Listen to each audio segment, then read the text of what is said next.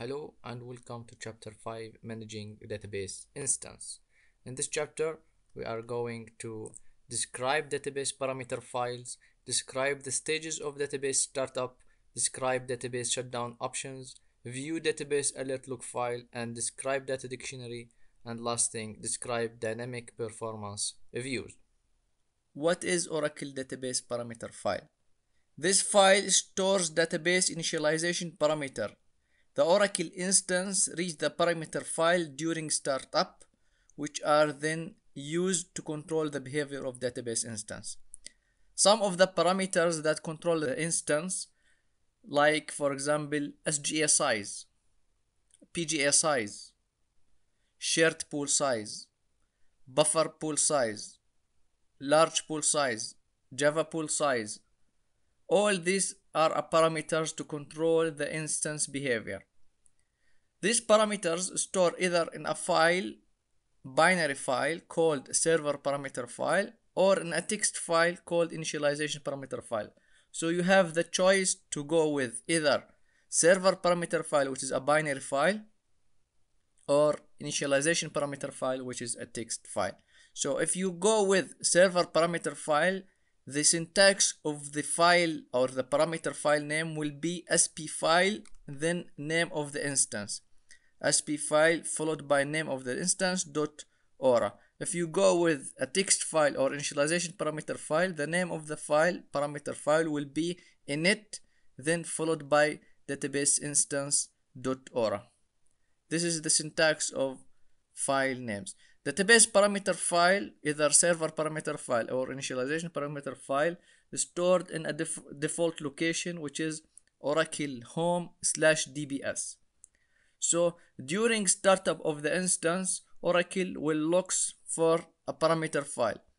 He will search for sp file first. If he found a sp file, name of the instance, for example orcl.aura, he will start up the instance. If he cannot find a file called sp file name of the instance.aura, he will search for the init file. Init file name of the instance, for example init orcl.aura. If he didn't find, or if he cannot find this parameter file, he will give you an error. So he will search first for sp file. If he cannot find the file, he will search for initialization parameter file. If he cannot find the file, he will give you an error and the database instance cannot start up. This table shows us some of the parameters that are stored inside the parameter file. The first parameter, which is control underscore files. Control underscore files points to the location and name of control files of the database. SGA underscore target. SGA underscore target is the size of the SGA memory, which is the part of the instance. A processes parameter. Processes parameter is the maximum number of OS user processes that can simultaneously connect to the Oracle database. How many sessions you can connect simultaneously to the Oracle database instance. DB underscore cache size. For example, this is the size of your database buffer cache. PGA aggregate underscore target. This is the size of your PGA, amount of PGA memory available to all server processes. Memory underscore target, which is the size of both PGA and SGA. If you put a value for memory underscore target, that means you are using automatic memory management. We will talk about automatic memory management later on. Undo underscore management, either auto or manual. Auto means you are using undo segments from the undo table space. Manual means you are using rollback segments from the system table space, which is an old-fashioned way. Oracle recommends to use undo underscore management as auto. These are some of the parameters of Oracle database instance. For a complete list of Oracle database parameters, you can go to Oracle documentation for a list of all Oracle database parameters. There are many database parameters that your instance depends on. View parameter using SQL Plus. You view the value of the parameter using SQL Plus either by using a select statement or by using show parameter command. In the first example, we are using a select statement, select name value from $sign parameter. From $sign parameter, where name like you can put the parameter you are searching about in single quotation and then end the statement with semicolon. So Oracle here in our example return two values.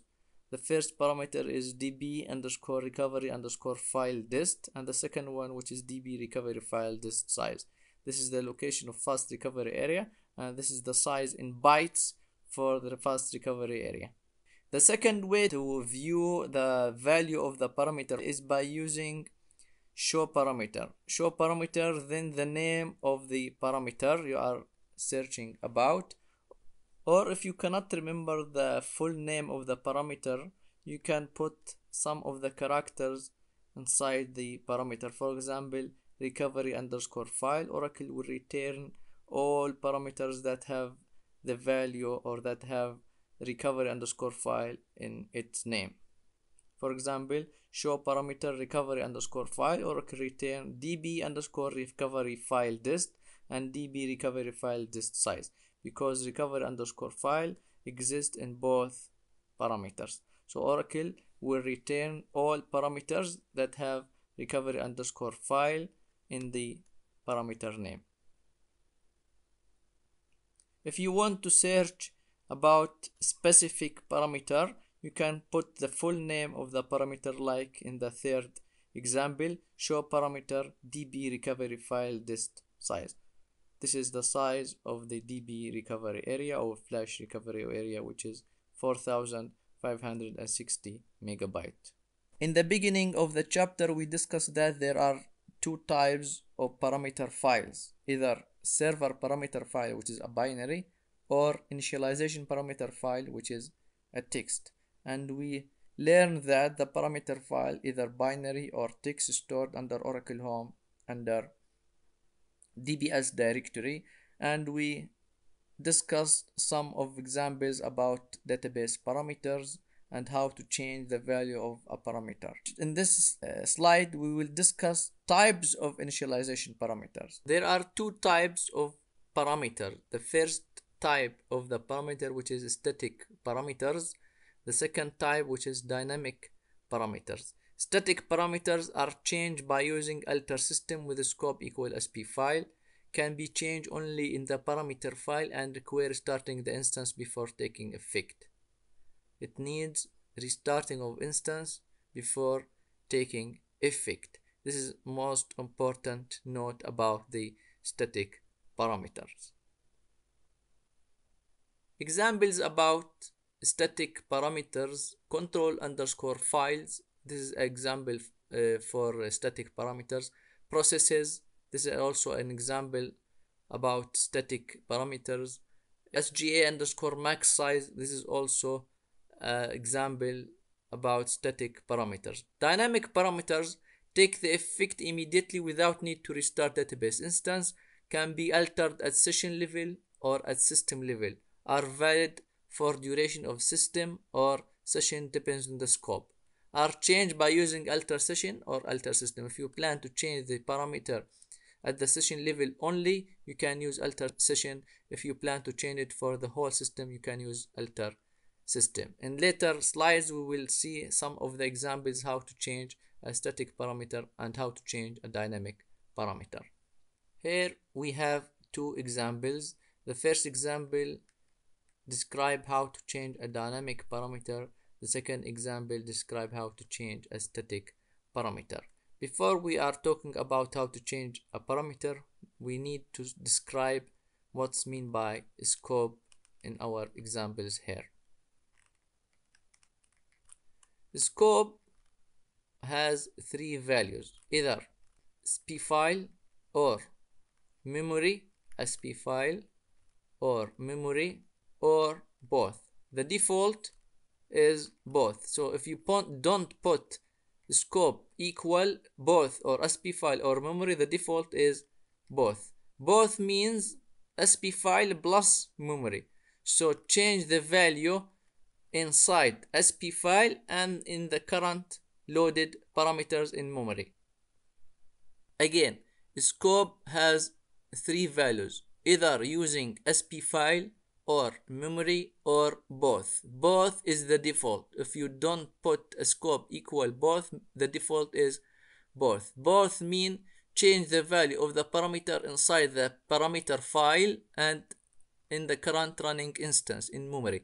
So during startup your database, Oracle instance will read the parameter file and load the parameters inside the memory.